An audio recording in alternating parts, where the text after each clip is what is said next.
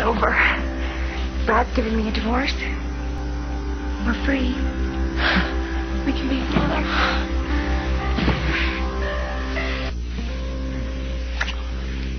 Thank God you stopped me from leaving town.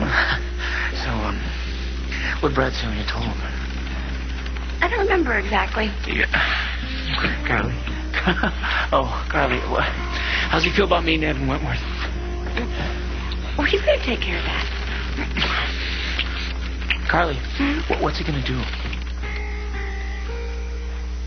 He went to the FBI. They're going to handle it, so you don't have to.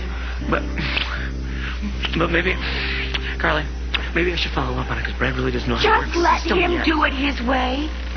He sounded very strong and very sure of himself. I'm convinced that Wentworth is going to be caught. I know that I was so nervous about it before, and now I'm not.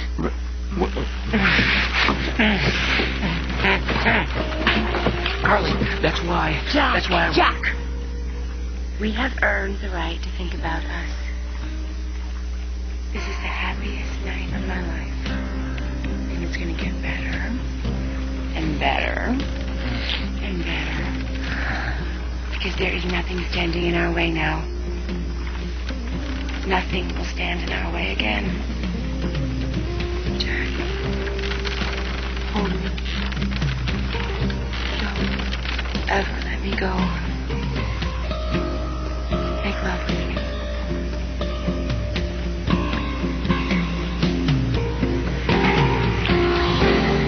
It's real to me now. It's as if I can reach out and touch it. Tell me more. Well, you will finally be a part of Parker's life, which makes perfect sense to me since you helped bring him into the world. And you will be a wonderful stepfather. And the three of us will travel all over the world having wonderful, exotic adventures. None of school breaks. No. No, just bring the tutors with us. It's the magic of money, Jack. We don't have to live like ordinary people. We can do whatever we want. If we feel like wintering in the Caribbean or the Mediterranean, we just rent a yacht and the crew, call our friends and family, and off we go. Then we have a floating schoolhouse for Parker.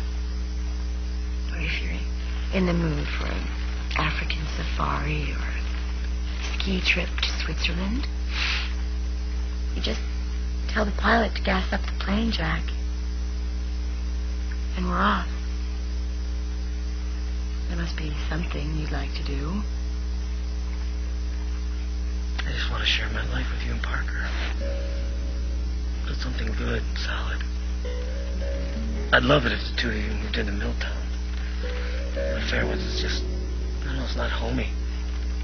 It'd be great to come home after work and trip over his toys. And take him upstairs for a bath. Tuck him into bed together. Get a lullaby. And then we could head downstairs for dinner. Maybe have some wine that I brought home. Talk over the day, listen to music. And then head upstairs and tuck ourselves in. Maybe even get some sleep. So how's that sound to you? How's Snyder's hokey, down home, down to earth future sound to you? It's Jet Setter.